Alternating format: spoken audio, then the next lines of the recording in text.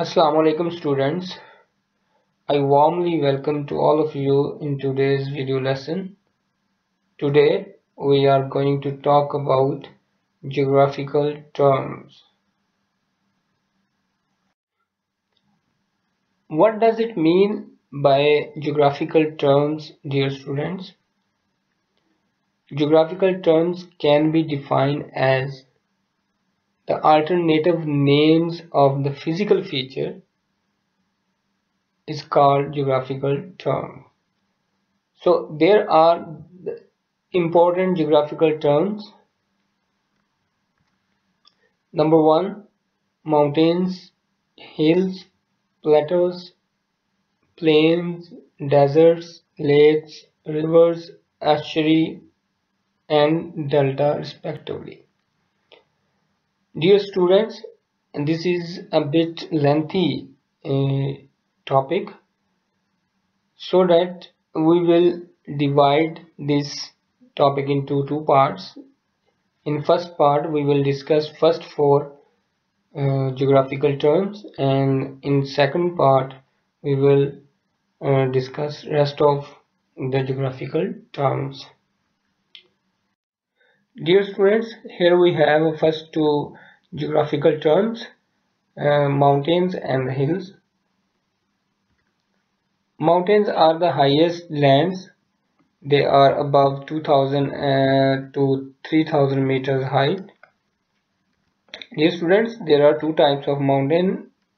First is young mountains and second is old mountains. We can discriminate between young and old mountains with a very simple and very distinctive feature, that is their peaks. Young mountains have a very steep peaks, very steep tops, and our old mountains have rounded tops. Hills are the high lands but not like mountains. Hills are characterized as a natural bump in the landscape with vegetation. Here we have a comparison between hill and mountain. On your left side you can see the features, the properties of hills. On the right side you can see the properties of mountain. Dear students, properties of hill are a natural mound of earth created either by faulting or erosion. Dear students, faulting or erosion are the natural processes. Faulting is directly associated with the motion of plate tectonics, and erosion is associated with the degradation of any physical feature with the external forces or natural forces like force of water, force of wind, or other external forces. Number second is bump in the landscape. Lower altitude and elevation with a rounded top often are named.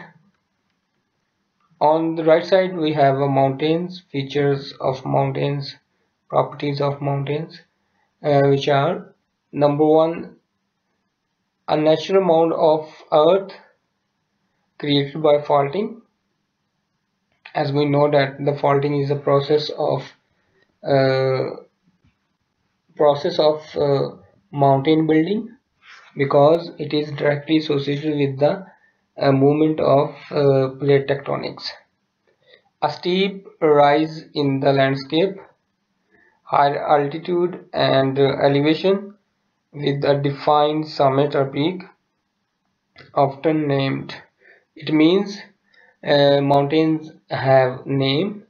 For example, in Pakistan there are very famous mountain ranges like Hindu Kush, Himalayas, and Karakoram. In western Pakistan we have Suleiman range. Dear students, here we have comparative points or comparative features of plateaus and the plain, which will help us to understand the basic difference between plateau and the plains. So here we have first point. Plateau is a mountainous area with a flat top. On other hand, plain areas are only the flat areas. Number second is plateau is raised abruptly from the surrounding areas. On the other hand, slope of plains is gradual, not abrupt. Number third is climate at the top of plateau may be maybe not suitable or supportive for agriculture,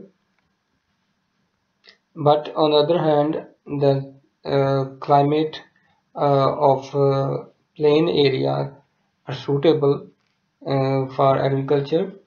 Also, their soil uh, is also their soil is supportive for agriculture because the soil of the plain area is a fertile. Plateau is called different names. Plateau is called by different names like high plains, uh, tabletops, flat top, mountains, etc. On the other hand, plains are just called lowland. Dear students, here we have 2D and 3D representation of plateau and plain. In first diagram, we have a 2D representation of uh, plain area and plateau. Here we can clearly see that there is a sea level. From sea level, we can clearly see the plain area is elevated gradually, and then we have abrupt elevation that is called mountainous area, and in mountainous area we have a plain area between two mountains that is called plateau. In second diagram we have a 3D representation of plateau and plain features. Here we have a plateau which is an abrupt elevated area, but on the other hand we have a plain area which is gradual elevated area. Thank you very much dear students for your attention.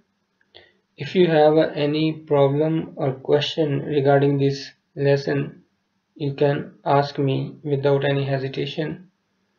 And remember one thing dear students, that more you ask, more you learn. Take care of yourself. Allah Hafiz.